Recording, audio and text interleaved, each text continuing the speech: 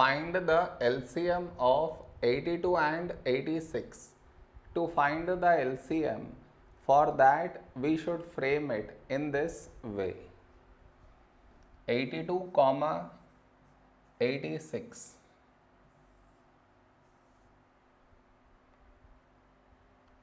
This is your step 1.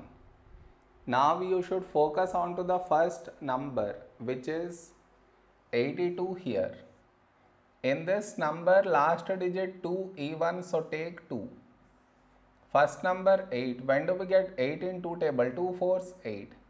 The other number 2, when do we get 2 in 2 table? 2 1s 2.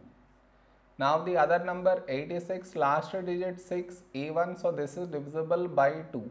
First number 8, when do we get 8 in 2 table? 2 4s 8.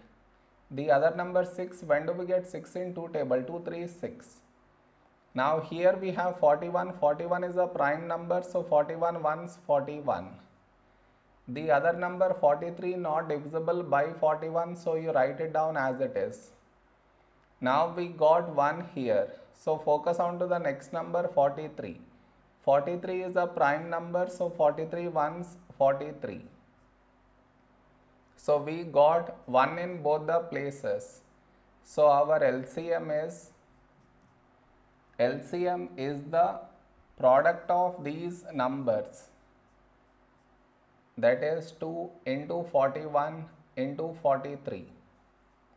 When we multiply these numbers, we get 3526 is our LCM.